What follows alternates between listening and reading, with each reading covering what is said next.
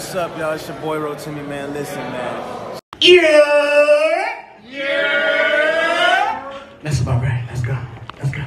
What's up, y'all? It's your boy Breezy Obama, and I'm back at you again with another Street Watchers Radio exclusive. Word on the street, that boy Rotimi owes 50 some money. I'm talking big money, like 300,000. That's what 50 is saying.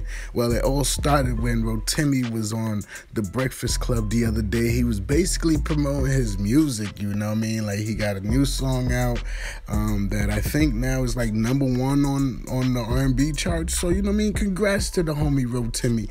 Big ups to him. But, you know what I mean, he was on there and Angela Yee was like, Rotimi, do you owe 50 money? And he's like, nah, I don't owe 50 no money. Any money I ever got from 50, I paid it back. You know what I mean? And we thought it was gravy, but nah, 50 was like, that's a dub. I want that money. I guess it's safe to say now that being that Power is like on his last season is a dub. Like, Rotimi's gonna die. Now, 50 posted, man, F all that, I want my money. Then he was like, yo, I want to punch this ninja in the nose. Got the #1 R&B album, time to pay me on gang. Heard you, 50. And why did Jackie Long have something to say? Like, we all know Jackie had to pay 50 before. And Snoop Dogg came and saved Rotimi. I'm gonna let you guys see all these clips. Don't forget to like, comment, subscribe. Y'all let me know how y'all feel about this situation. Do you think it's just like a promo scheme to like promote Rotimi music a little bit, or is it really real talk? I mean, y'all check it out. So I feel like I gotta address this, man. So niggas calling me talking about I owe 50 money. You do owe me money. Listen, bro, I don't owe 50 money. The thing is, you independent now. #1, I just bought a crib. That's right. You owe me 300,000. Everything. So the fact that I'm hearing this, man. Oh, you in Fort Lee, nigga? Why wait till Walker? This nigga in Jersey now. On the R&B charts. Why would you wait till my? That's when I want my fucking money, nigga. You #1. Now you could pay me my money. You know, so crazy. So I just wanted to address it and keep it light, but that's crazy. You with Ghazi now? Do I need to call Ghazi direct? Hold on.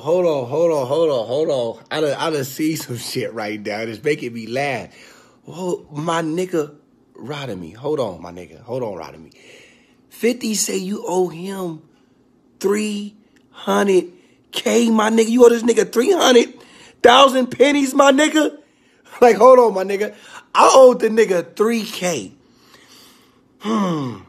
That mean you dying on the show this season, my nigga. That's definitely mean you dying on the show this season. Rotimi, call me, my nigga. I can get this shit fixed for us, my nigga. 300K?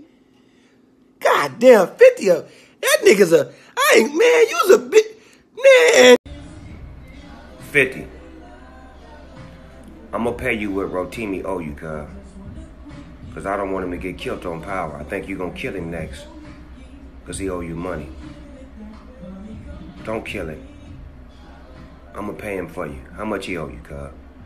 Let's talk about it. Let's figure it out, 50. Don't kill him. I'll pay him for you. Rotimi, I got you, cuz. Nigerian. I have your back. Yeah, it's definitely safe to say Dre is definitely going to die on Power. It's the last season, and plus Rotimi, who plays Dre in Power, I mean, you owe 50 bread, so it's like, you owe me 300,000. I want my money, and I'm going to kill your character. I'm just tripping. I'm bugging.